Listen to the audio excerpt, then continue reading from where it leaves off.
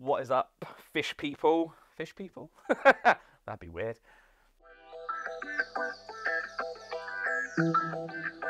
What is up, everyone? I hope you are all well. Now, we are back on the channel with possibly the foundation building blocks of the aquarium hobby.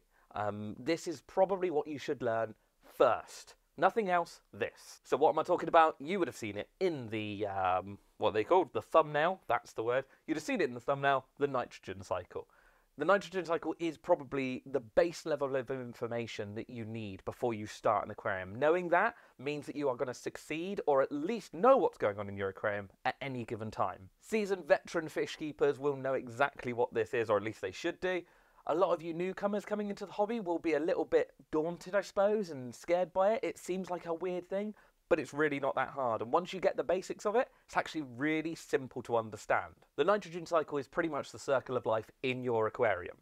It's waste, it's breaking down, it's feeding something, and it goes all the way around again. I suppose a little bit like the Lion King, just less wildebeests and lions. So yeah, let's get into it. Let's do it properly. Let's give you all the information on the nitrogen cycle in a really simple way.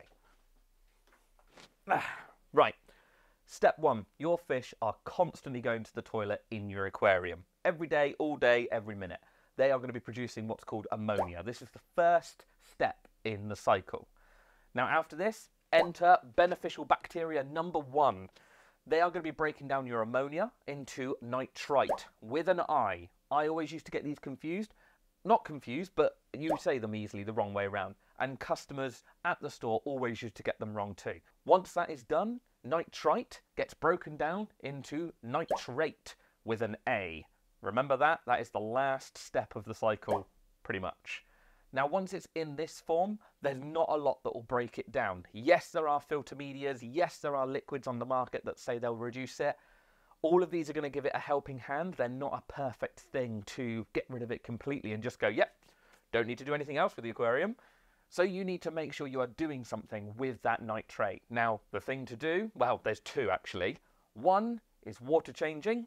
Water changing is going to remove the nitrate. So if you do a 20 to 25% water change once a week, you are removing some of that nitrate. The other thing that you can use is plants. Plants are going to use nitrate up as a food source. So things like fast-growing stem plants, things like the floating plants that you see on the surface behind me, they are all going to use nitrate as a food source, which will sort of complete the cycle in your aquarium. But you still have to be careful. So even though you've completed this cycle and the circle of life seems to be working in your aquarium, there is still a problem that could rear its ugly head. And that is the nitrates building up over time. Now, there is many ways of explaining this. The way that I used to explain it in the shop regularly is as follows. If your fish create 10 parts of ammonia per week, let's say, brilliant, they produce that. Now, they get broken down into 10 parts of nitrite. A little bit less toxic, but still a problem. 10 parts of nitrite would be horrendous for the fish. Now, they get broken down into 10 parts of nitrate. Brilliant. We are at a less toxic form. Now, like I say, when we get to this stage, your plants and your water changes are going to get rid of this. But the problem is if you don't get rid of all of it. So we're at 10 parts of nitrate. Brilliant. Let's say your water change removes 4 of those. Brilliant. We're down to 6 parts of nitrate left in your aquarium. Let's say you've got live plants in there. They remove another 4. Brilliant. We're down to 2 parts of nitrate. Now the issue being is those 2 parts of nitrate don't go anywhere. They sit in your aquarium.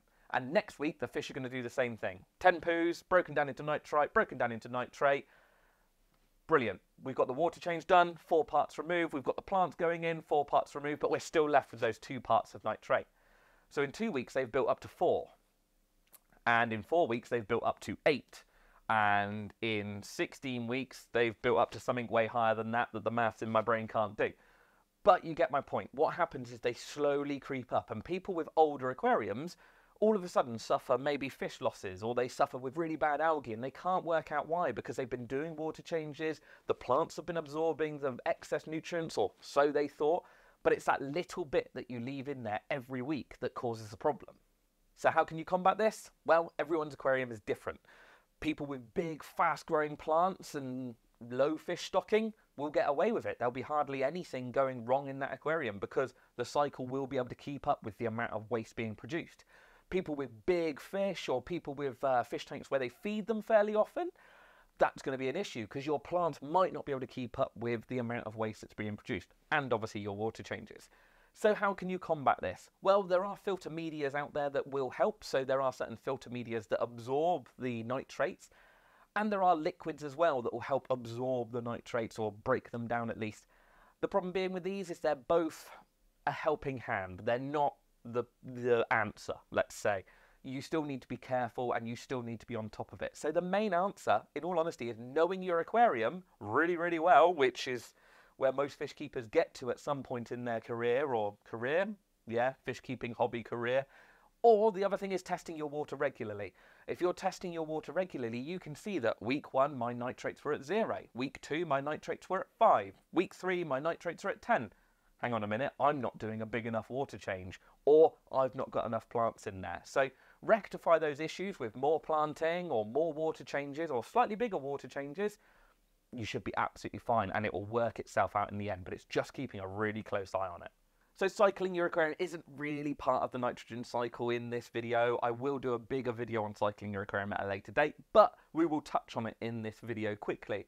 Cycling is essentially, it means that your ammonia and your nitrite are being broken down efficiently and quickly by your filter and by the processes going on in your aquarium. A big question I get asked a lot is how long does it take to cycle an aquarium? Days, weeks, months, it totally depends on how you do it and what you've got available to you, I suppose you would say.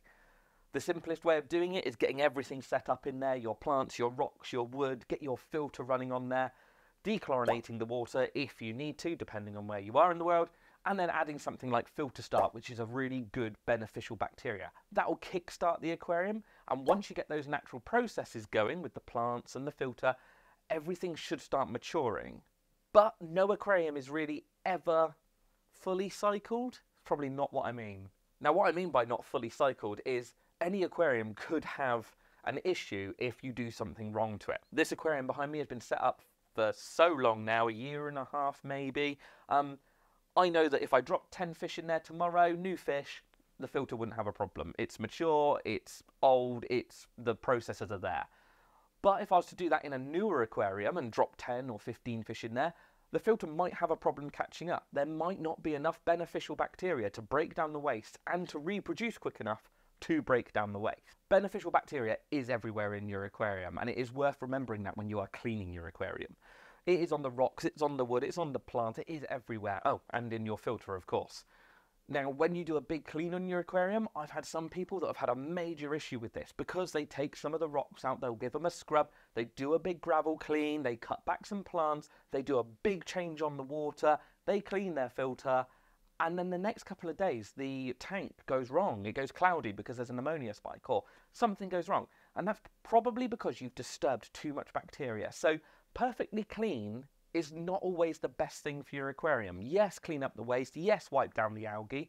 But you don't want it to be sterilised. One little thing is people used to think adding a bigger filter or more filters were going to stop and you're not going to have to worry about the nitrogen cycle.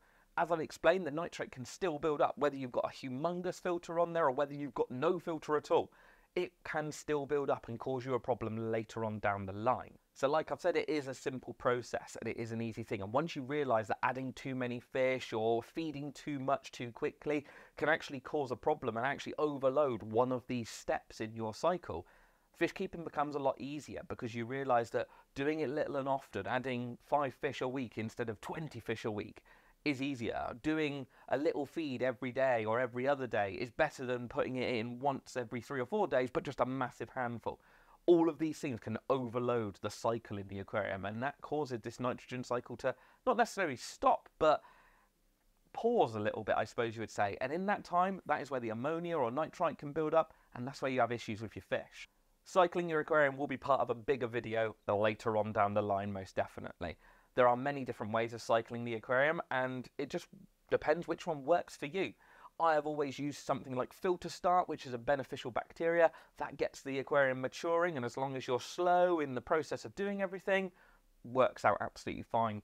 You'll see people online who talk about ammonia dosing. Now, ammonia dosing can come in several different ways, from dosing a liquid to putting some uneaten, well, it won't be uneaten, so there won't be any fish in there, but putting some fish food in there or something like that getting an ammonia source going in there and then building up the bacteria. Works an absolute treat. There's several people out there that recommend this way. If it works for you, it works for you. The way that I do like doing things is once you've got several mature aquariums, is you can take media out of one, put it into another one, maybe even take some water out or some plants or some rocks or whatever. Everything is going to help mature that new aquarium. So if you can get a mature filter from maybe a friend or another aquarium, take a little bit of media out of it, that will start your aquarium up really, really well and so quickly. But yeah, cycling a tank will be a different video, so watch out for that video in the future. I hope this has made sense to you. It's the way I've explained it for the last, I don't even know how many years now. I really need to count how many years I've been in fish keeping and in the shop because, yeah, it's been a long time. But it's the way that I've explained it for a long time. Hope it makes sense to you. Hope it's an easy way. And like I say, this is the building blocks of the aquarium. This is your first step. Once you get this down, everything else is way easier. So hope you've enjoyed it. Hope it's been interesting. If the nitrogen cycle can be interesting, I'll see you in the next one.